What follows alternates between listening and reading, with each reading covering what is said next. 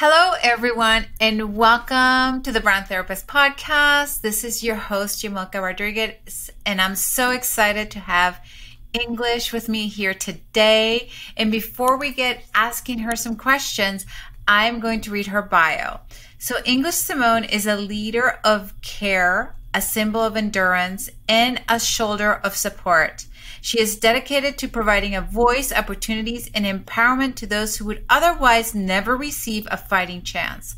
With her natural compassion for people and 10 years of leadership experience, she has dedicated her life in championing community empowerment and creating equitable opportunities.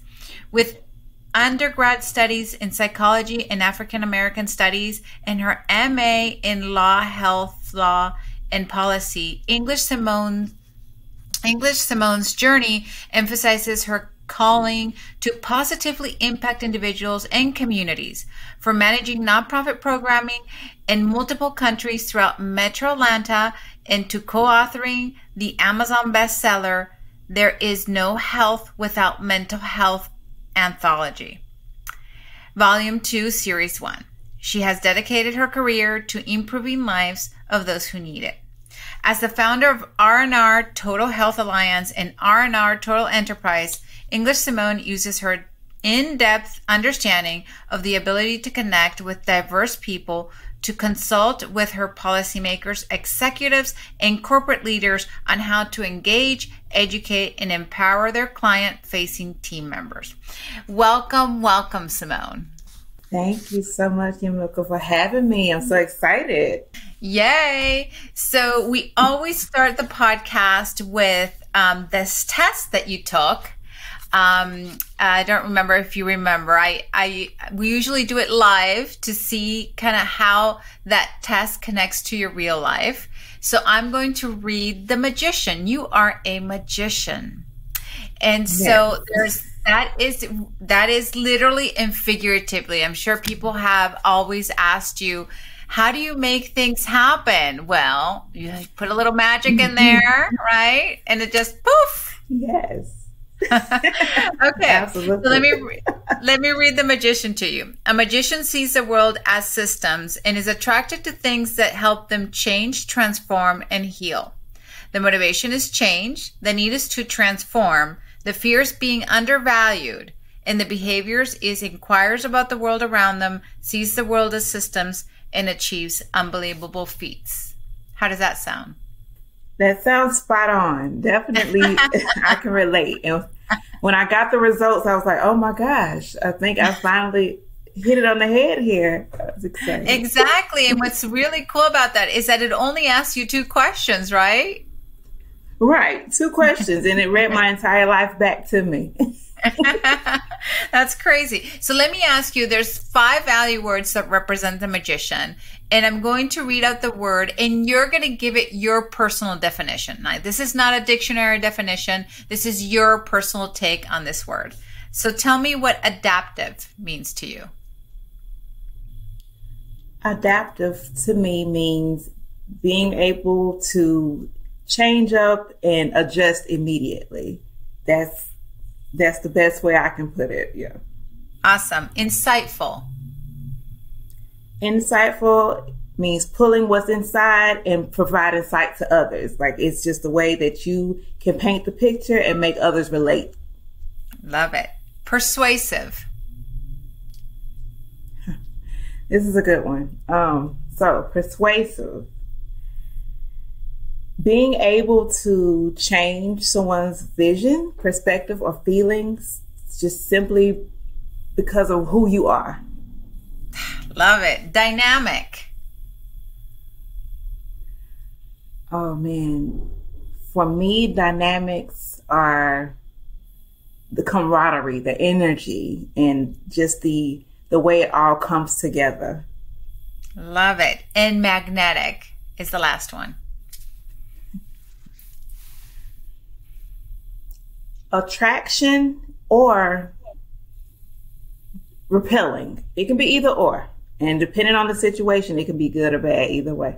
Oh, I love it. I love your definitions. Okay, awesome. So tell me, English, This is the Brand Therapist Show. I always tell people that, and it wouldn't be therapy if we didn't talk about childhood. So tell me about a story in your childhood that kind of epitomizes what you do today. Oh man. And in advance, I am trying to be as less wordy as I am, because I love to talk, right? Because, again, especially one of the reasons I was attracted to the brand therapy, because I love therapy. I love talking, communicating. So with that being said, I'll try to summarize this as best as possible. So, my childhood, in general, I would like to consider it a great combination of some stereotypes, but also the extraordinary. I mean, unfortunately, I did come from a broken home where things just weren't as beautiful as I would have hoped them to be. And yet we were afforded so many opportunities that my peers just couldn't imagine. Like, we were considered the oddballs of the neighborhood. So as I started to get older and I started to see things, for instance, I saw peers who came from less than favorable circumstances, peers who were born to parents who were addicted to substances and such. I also saw how they didn't get that same support that I did. So while we did have some difficult things in my household, my parents were so supportive. And I saw how many children didn't have that support. And I saw how people will treat you according to what they feel others, especially those immediate to you, will treat you. And I distinctly remember 2 classmates who came to my school, and they were, putting it mildly, they were different. They were very different. Their behavior was off, and they were very wild and loud, and people looked down on them. And even at that age, I could tell. And I used to hear grown-ups gossip about them not having the resources and them not having the support. And in my mind, I didn't know what resources were, but I knew what support was because I had it every day. And so it just led me to see how children at that young of an age, because mind you, I was in elementary school at this time, even children at that age are impacted by what they have or what they don't.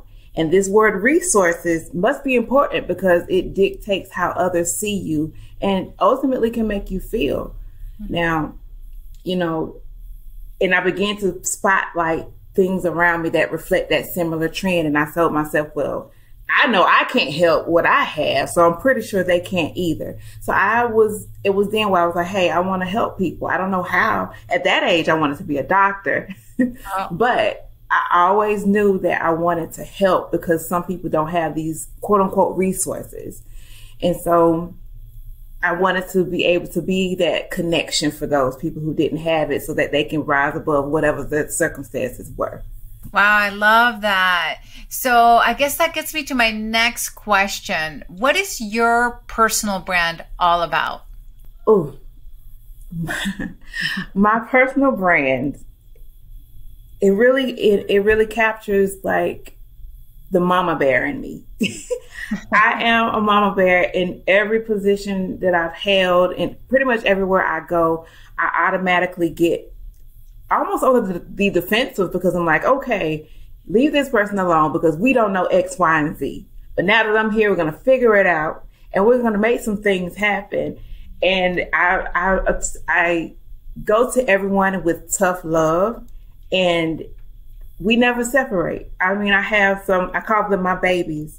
So I have some babies from my days in retail who still reach out to me, and they're having children now, and it makes me feel older than probably what I should. But my personal brand allows me to be nurturing yet aggressive when necessary, because I give that voice to those who otherwise wouldn't be able to talk, wouldn't be able to be heard. And I'm able to address it in such a way that others can understand. And so being in both positions of, great circumstances and less than fortunate circumstances, it positions me in such a way that I can be an impact, but I can be relatable. So I can sit at any table and converse with anyone and still connect the dots for different types of people. So very nurturing mama bear type brand who gets things done. Oh, yes. I love it. So tell me, what is your business? What do you do for people? What is that all about? Like, get us, because I know you talked about, the R&R, Total Health Alliance. What is that all about? So R&R Total Health Alliance is my growing nonprofit. And within that, we offer an array of services and support systems to where people can rise above their challenges without feeling the pressures of having to rush through it, or without feeling like they're having to compete for simply a space to be safe. And so from mentorship programs to scholarships to homelessness prevention and rental financial assistance, essentially, we help connect individuals to those resources. It's one of the things that I learned in working in nonprofit management is that it's very competitive. Unfortunately, there are so many people who are struggling to simply say, oh, I got through another day. And so with that being said, again, those resources are slim in comparison to what people really need. So I'm simply adding to that network and pulling from my network of people that I've met along the way to further that mission to just level the playing field in life. Like, we wanted people to be at minimum their best selves. And if they expand beyond that, perfect. But R&R Total Health Alliance is essentially pulling all aspects of your health, your mental health, physical health, your spiritual health, and building on that so that you can be and feel better. Oh, wow. That's pretty incredible. So to that, what is your greatest fear? My greatest fear. My greatest fear is not leaving a legacy that my parents would be proud of and that my children wouldn't be proud of. And I say that because, our parents have paved the way for us in many ways. And, my father's no longer here, but my mother is. And they both, it's opposite as they were, they are great parts of me. The nurturing part of me is definitely my mother, but the aggressiveness, that's my father. That's my father true and through. And I want them to know that the things that they sacrificed were well invested, and that I'm not just the seed that they sowed, but I am the greatness that reflects them. And the same for my children, because there have been times where, I wasn't able to show up for some school programs, or where they may have not understood why we couldn't have certain things. And I want them to understand that I'm working hard so that other families and children can have at least the love and the type of environment that I provide to them. And so just making them proud, and so far so good. Oh, I love that. I love how you turn that around. So, and that is true. A lot of us want to leave a sort of legacy in this world. And I think having that impact in making our way through those difficult times, I think also help us know that we're doing the right thing, right? I love the work that you're doing in the nonprofit world. And I know you're right. Like, there's a lot of competition in the nonprofit world because, like, there's so many nonprofits and you want to give something to everybody. And so it's like, really believing in what you do and just moving forward with it. So let me ask you this. We all have mentors in this world. And tell me a story about one of your mentors and how that got you to where you are today. That's a good one. And the thing I love about mentors is that they're custom fitted to the chapter of your life, right? So I've grown so much. I've just grown so much, and there are different chapters that I attribute to different people. So, but I will say, now that I have found myself, my greatest mentor at this very moment has been an individual named Junior Frederick. And on a professional level, he has taught me how to overcome that imposter syndrome. Mm-hmm. Because again, I just stepped into a space where I not only believe in myself, but I can show others that this is real, this is authentic. And not only am I authentic in my way, but I'm knowledgeable. And so just allowing me to really reflect on my attributes as a professional and being able to comfortably pull out my personal experiences and apply those. Junior Frederick has been alongside me, just teaching me and growing me and speaking to me about representing my business with very real, authentic pieces of myself. And I met him through an organization or a company that works with building executive leaders and that speaks to having conversations around how to position yourself. So in that way, I commend Mr. Frederick. If you hear this, thank you so much. I appreciate you. Now, I always have to go back to my mother because, again, you know, I brag about her so much. She is definitely my personal mentor. And as I've gotten older, I see the strength that she had is unmatched by many. She endured a lot that I'm glad I didn't know as a child, let's say that. And so to see her walk and carry herself with such grace, she just called me before I came on today. So just in her being there and being amazing and teaching me how to push through, be strong and be beautiful. No, that's big for me. It really keeps me going. Oh, I love that. I just wrote a book, and the people I wrote in there as mentors obviously were my mom and dad. They're two different characters, right? Completely, at least in, like you said, your dad was the, and your mom was a nurturing one. My mom also was the nurturing one. I could say she was, one of those, like mothers of all. Like, she's not just my mother, but mothers to other people.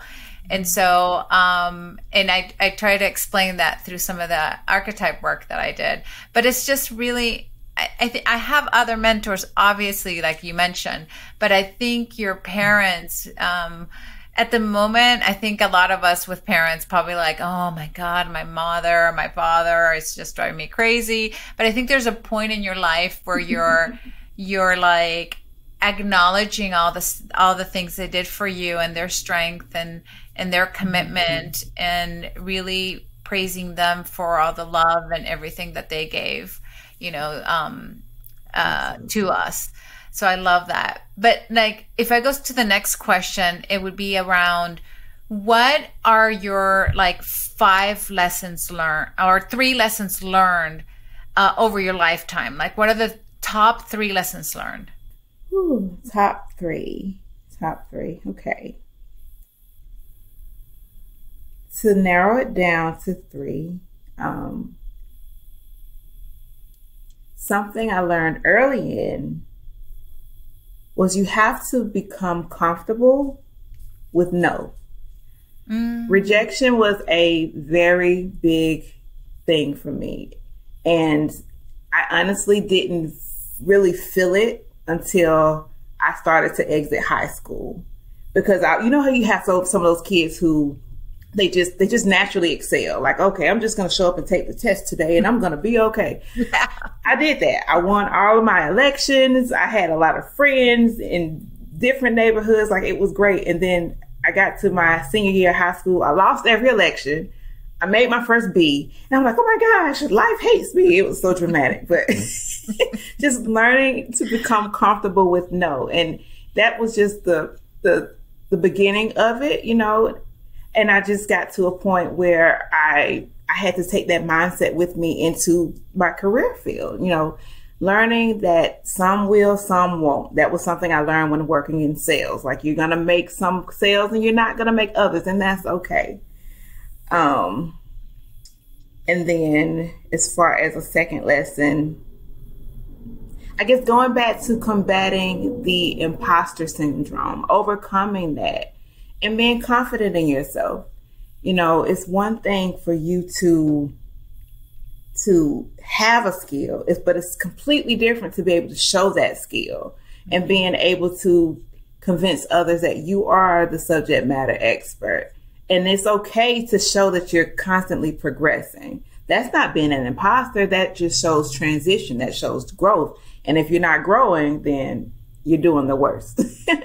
So overcoming that. And then the greatest lesson for me is learning to juggle a career as a single parent. And with that, I say the most important lesson of all, because it allows me to show my children that, hey, it might not be perfect, but it could definitely be worse. But we're doing this for each other. I'm showing you, I'm laying the groundwork for you guys to excel, because there have been times where I've walked away from positions because my children were suffering in ways that money could never matter. It would never matter. And at the end of the day, their health and well-being, the things that I fight for other people to have, my children have to have it first. So, finding the fine line, widening that fine line, I should say, and finding that balance. And thankfully, I have well-behaved kids who are only 9 and 13.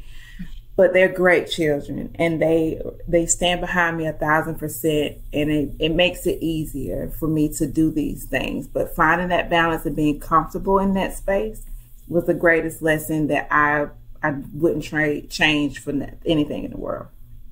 I always admire women. I have a stepson, so it's different when you have a stepson than when you have your own children. I understand that.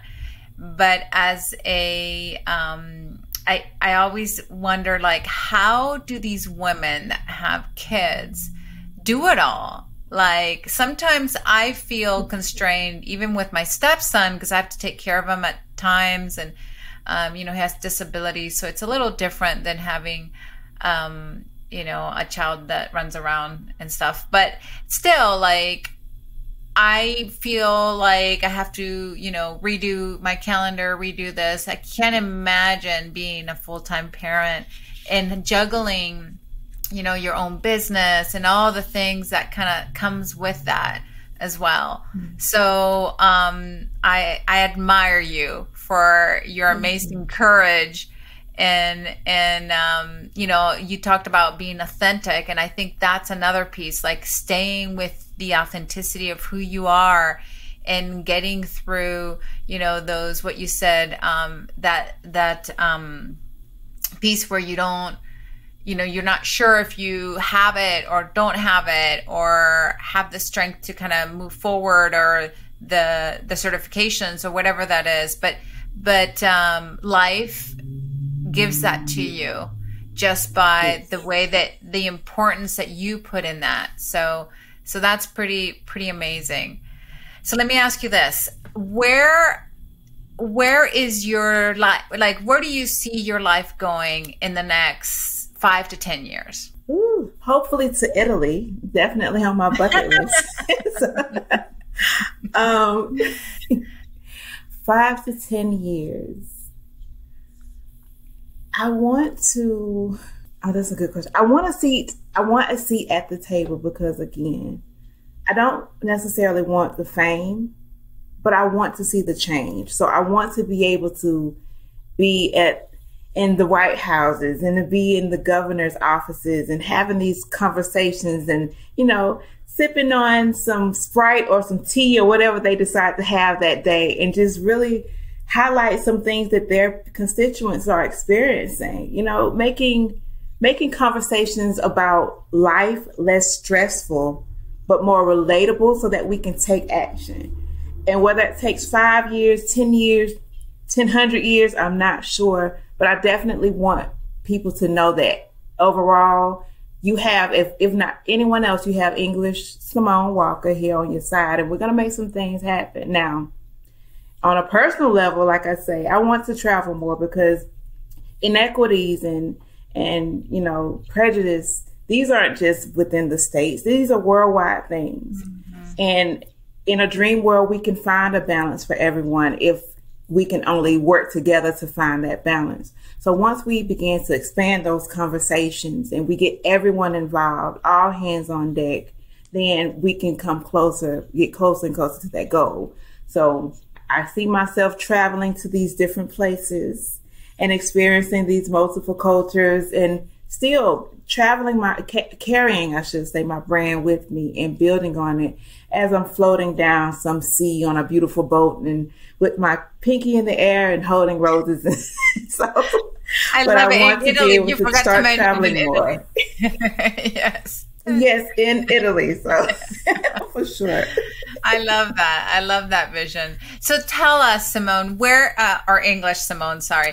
Tell us where people can find you. Where are you mostly on social media? How can people reach you? Absolutely. I am on Instagram, Facebook, and LinkedIn, all under English Simone Official. So English Simone _official. That's the way to reach me on social media. But if you ever feel the need to contact me directly, feel free to email me at contact.englishsimone.info. I love hearing from people and stepping in wherever I can to assist or just having these conversations. So definitely there. Oh, thank you so much. I'm so excited to have you on my show. And I'm sure the listeners enjoyed this incredible, incredible podcast. Thank you so much, English. I want to call you Simone for some reason. English Simone, thank you so much for being on the podcast. Thank you for having me so much. Thank you. And everybody, we'll see you on the next show.